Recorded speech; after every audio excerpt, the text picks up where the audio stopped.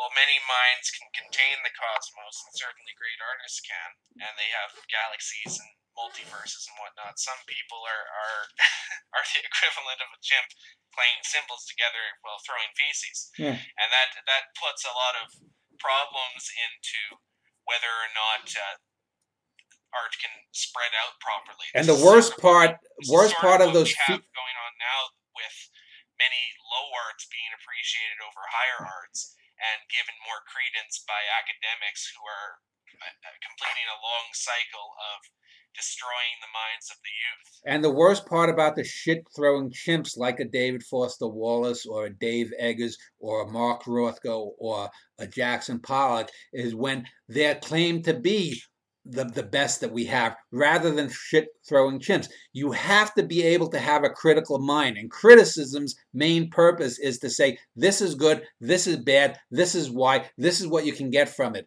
And this is another thing I've talked about many times, the idea that there's no such thing as objectivity. Yes, there is objectivity. Just because you don't have the ability to step back and say this is what works, this is what doesn't work, and why, and you can show many patterns of this over centuries and thousands or millions of artworks. This is a terrible thing, because in the impulse to be demotic and try to rectify the wrongs that are outside of the arts, a lot of artists sacrifice art on that altar to try to serve some political purpose or to serve some other ecumenical purpose of perhaps noble intent, but which usually ends up to just be shit throwing monkeys.